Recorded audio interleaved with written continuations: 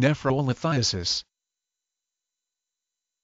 Nephrolithiasis, the process of forming a kidney stone, a stone in the kidney or lower down in the urinary tract. Kidney stones are a common cause of blood in the urine and pain in the abdomen, flank, or groin. Kidney stones occur in 1 in 10 people at some time in their life. The development of the stones is typically related to increased excretion of stone-forming components such as calcium, oxalate, urate or cystine. The pain with kidney stones is usually of sudden onset, very severe and colicky intermittent, not improved by changes in position, radiating from the back, down the flank, and into the groin. Nausea and vomiting are common. Treatment includes relief of pain, hydration and, if there is concurrent urinary infection, antibiotics. The majority of stones pass spontaneously within 48 hours. If a symptomatic stone does not pass, a procedure by a urologist may be needed.